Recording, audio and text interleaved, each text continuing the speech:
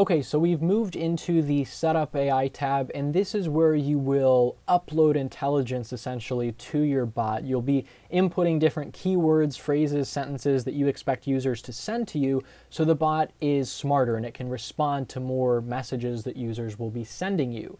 As mentioned in the default answer video, it is important to note that any keywords or phrases not included in the Setup AI tab here will trigger the default answer. In other words, your bot is only as smart as the intelligence you give it. Anything else the user says will trigger the default answer and send them that message. So keep that in mind as we go forward. Now, the question is, well, how do you actually set up these keywords and responses? It's super simple. All you have to do is click the Add AI Rule button here. And then on the left-hand side, you type in the keywords, phrases, sentences you anticipate users will send to your page. And then on the right-hand side, you put in how you want to actually respond to that message. So I'm going to say something like, where is my order? I want to see shipping updates or something like that. So in other words, people are asking about their order, right?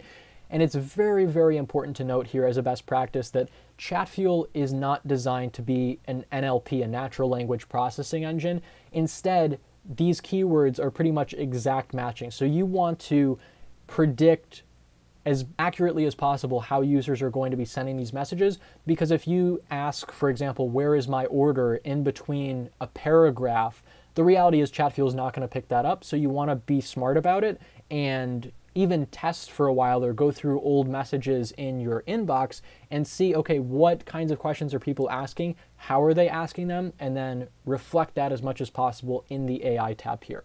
Okay, so users are asking about their order, about shipping updates. Now we can set up the response. So on the right-hand side, we have two ways of responding, either with text or with a block. Text is just plain text. I wouldn't really recommend it.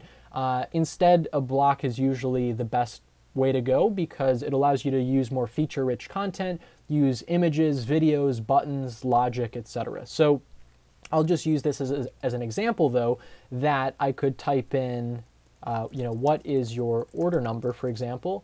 This is just a text-only response. This is a terrible way to use it, of course, because the user is going to type that in and it's going to trigger the default answer because we're not going to have a response set up for their order number. So I'll show you the way around that here in a second using the block response. So I'm going to delete this and use a block instead. I'll create a new block called order FAQ, for example. I'm going to double click that. And okay, so this is the block that people will get if they're asking where their order is.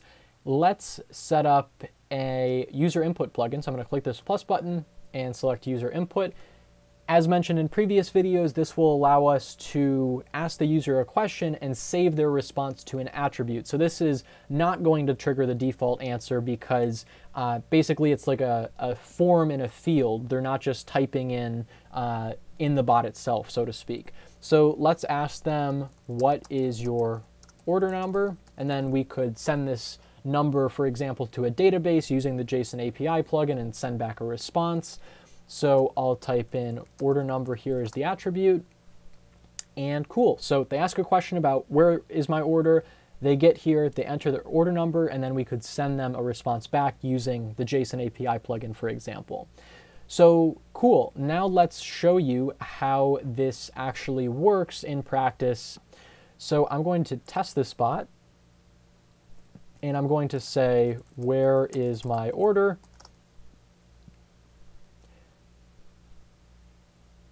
Of course, I get that response back. What is your order number? I'll say, 1, 2, 3, 4, 5, 6. Now notice, because I was typing inside that user input plugin, it's not going to send me the default answer. However, if I typed something else like, I'm so upset with your company because my order isn't here. Where is my order? I want a refund ASAP.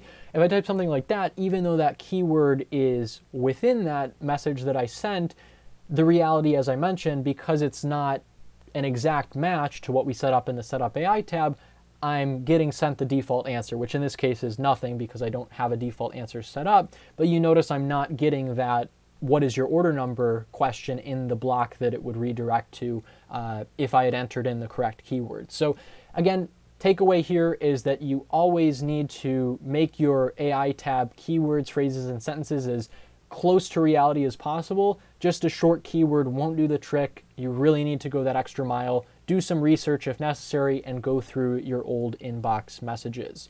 One other key point to mention here is attributes, right? So in this order FAQ block that I've created, I could also set attributes to track what kinds of questions people are asking and that sort of thing for future retargeting. So this order FAQ isn't the best example, but say that I have a different FAQ for shipping cost, for example. I'll just create this here as an example. So say that I'm getting lots of questions about the cost of shipping. People are unhappy because it's really expensive. Maybe I'm shipping large items and it's very expensive. So what I could do then is on this block add an attribute called something like concerned about shipping cost and set this value to true. So then here I'm keeping track of everybody who's concerned about shipping. And then later on, say I'm running a sale on Black Friday and I want to make my offers as relevant as possible, I could then filter through and send a broadcast to people who are concerned about shipping and say, hey, today's Black Friday special is we're going to give free shipping to everybody who orders over this amount of product, basically. So that's another option that you have here. I would highly recommend it. At the end of the day, more data is always better. So keep that in mind and happy botting.